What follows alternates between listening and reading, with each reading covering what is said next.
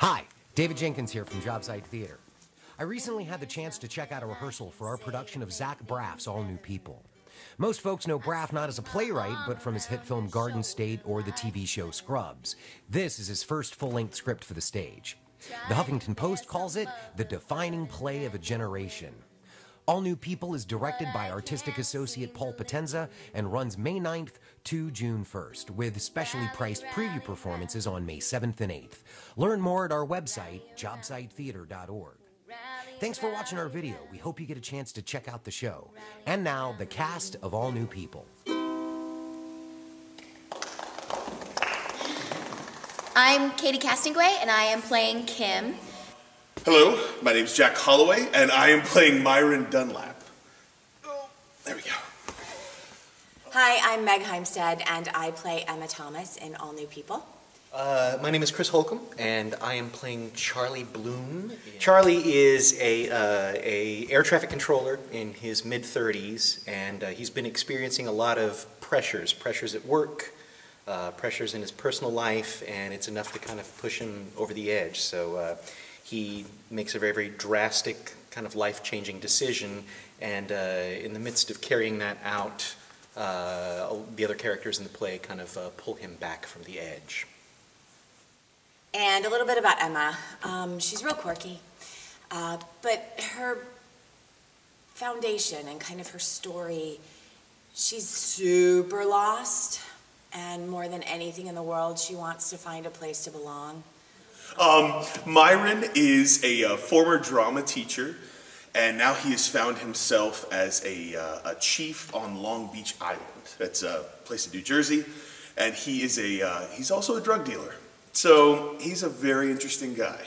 He's got, I think he likes, my theory with Myron is he likes to be the center of attention.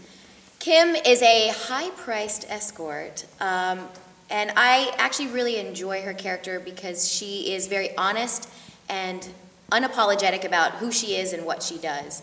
And I think out of everyone, she might be the most connected with who she is or who she wants to become.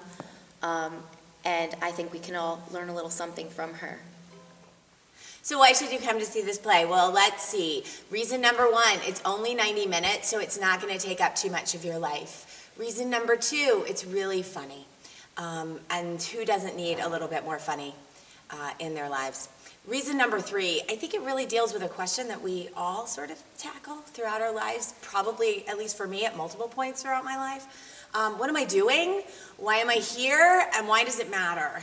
And this play looks at that in a really entertaining way. So you're not just going to be beat over the head with some existential crisis. You're going to get the existential crisis, but you're not really going to realize it till the very end because you're having so much fun along the way. Half of the show is about being lost. And I think that's something that pretty much everybody can relate to. The story is about 4 people that are lost. Some are more desperate than others, but they're 4 lost souls. They come together and they find comfort in each other. In just this age of social media and everything, and people always wanting to stay connected to one another, we wind up getting even more and more isolated from one another. And I think the cool thing about this play is that it shows that really the thing that's going to save us from the doubts that we have about ourselves and the doubts that we have about the path that we're taking in life can be rectified by one-on-one, well, 3-on-1, interaction between human beings, actually sharing time, sharing space, sharing laughs with one another. Can I say dildos? You have jokes about dildos, and you have drug humor, so it's a great balancing act between the 2 extremes. You have these great heartfelt moments, and then someone falls on beads. So that tickles me a lot. Guys, I like it.